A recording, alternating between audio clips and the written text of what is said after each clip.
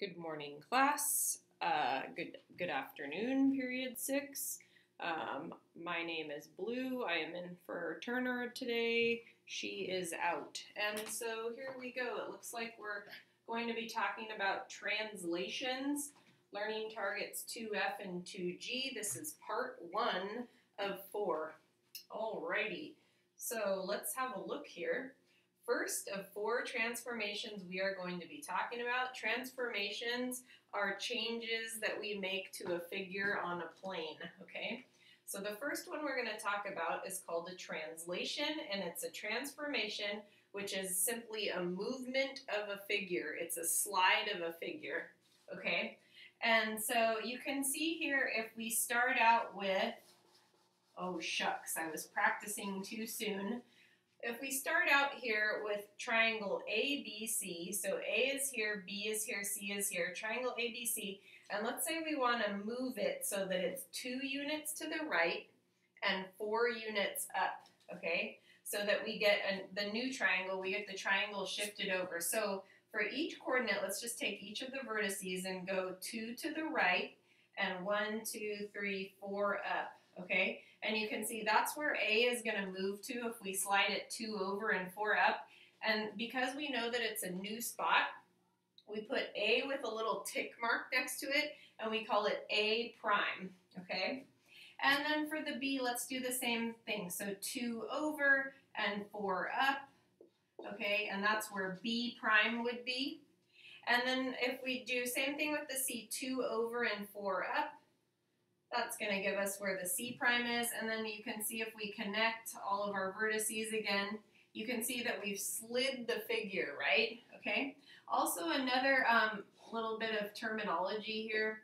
This is what we call the pre-image. This is where we start, and this is called the new image where it lands. Okay, so pre-image to the image where it stops, okay? And again, this was a slide of 2 over and 4 up, okay?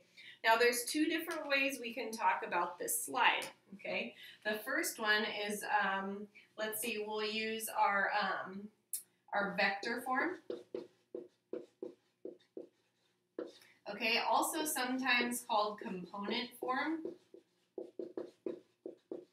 Okay, and to indicate, just using the example we just talked about here, where we slid 2 to the right and 4 up, you use these vector symbols, okay, and you would say we did positive 2 with all the x's, and we did positive 4 with the y's, okay? That's what we call vector form of what we just did with this pre-image to this image, to slide it that way, okay? We also sometimes use something called point notation, okay? And to use point notation for what we just did on these 2 figures, we go like this. We say, well, we started out with some coordinates, and then we slid them such that we added 2 to all the x's, and we added 4 to all the y's, okay? And so these 2 things mean exactly the same thing for what we did on this picture to go from pre-image to image, okay? Just remember, translations are slides of the figure. Alrighty, so let's just come on over here and get started with this we problem. Turner tells me you do a we problem next. Okay, and so let's take a look. We want to write the vector form of the translation that took place so that ABC slid to A prime, B prime, C prime. Okay, so what took place here to go from here to here? Okay, well, let's just check this out. It looks like, let's just look at one of the vertices for starters, the A. It looks like we went 1, 2, 3, 4, 5, and up 1. We slid 5 back, 5 into the negative, and then we went up 1. Let's see if that works for all of them. Let's see B. 1, 2, 3, 4, 5, and up 1. Yep. And same thing with C. 1, 2, 3, 4, 5, up 1. So this is what's happening. And so we want to write what's happening as a translation in that vector form. So I think we're going to want to go like this. We slid negative 5 and we went up 1. And there's your answer. Okay? And even though I didn't ask for it in this, let's go ahead and practice writing it in that point notation. So in point notation, to say exactly the same thing, we would say xy slid to x minus 5 and y plus 1, okay? And just a reminder, these two things mean exactly the same thing. They're just different notations to communicate the same thing. Alrighty, friends.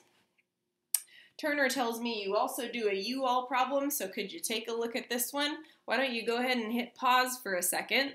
Give it a shot. You want to find P prime location, Q prime's location, and R prime's location if you start out here, here, and here, and you undergo a translation such that this occurs, okay? So see if you can find the coordinates of P prime, Q prime, R prime. Pause it, okay? And if you did that correctly, I think you should get this. So good day, and Turner has some practice for you.